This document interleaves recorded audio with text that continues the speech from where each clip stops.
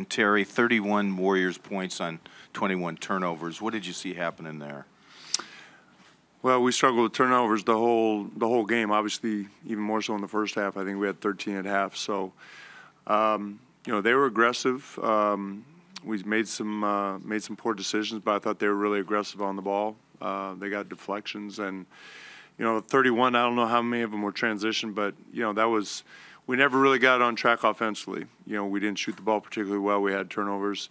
We didn't finish well when we had our offensive rebounds. So, I mean, it was a tough night offensively.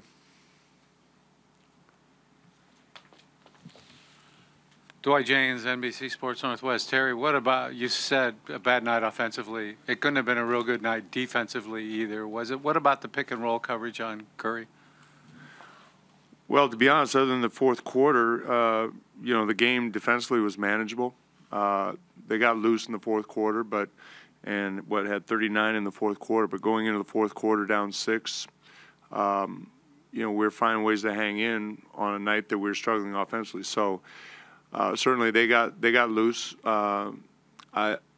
It's a combination of how well they move without the ball and pick and rolls. I mean, Curry and Thompson move well without the ball. I'm sure pick and rolls were part of it, but it's also their movement and transition. Anthony Slater with The Athletic. Houston had some success, trapping Steph and really getting out on him. Is this sustainable for you guys to keep dropping the big so far? Did they? I can't remember. When he had 33 in the second half, were they trapping then? Yes. They were, and he scored 33 in the second half. Yeah. Okay. Yeah, we'll look at that.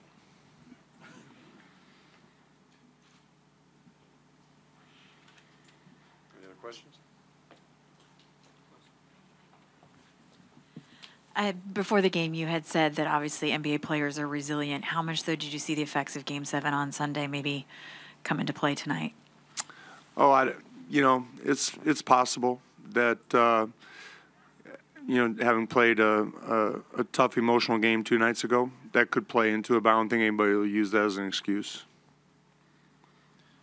Tim McMahon, ESPN. Terry, what kept you guys from getting going offensively, and how can you change that? Well, we'll look. I know it's cliche, but we'll watch the game film and see what they did. I know they gave Dame a lot of attention. They clogged the paint. We didn't finish the opportunities when we did have them. So when you turn the ball over and don't shoot the ball well and don't finish around the basket well, that's, we got to look for other things. But, hopefully it's just one game. But that's why it's not a one done. We got a series. It's one loss. We got to play better, particularly at the offensive end. But, we got to be better at both ends. Coach Bruce McGowan with KCBS Radio San Francisco. You guys, managed to hang in there despite shooting poorly and despite the fact that, your number 1 and number 2 guys didn't have great nights. Did that give you a feeling of encouragement that you can hang with these guys? It really did. Each quarter, we felt like it was going to break.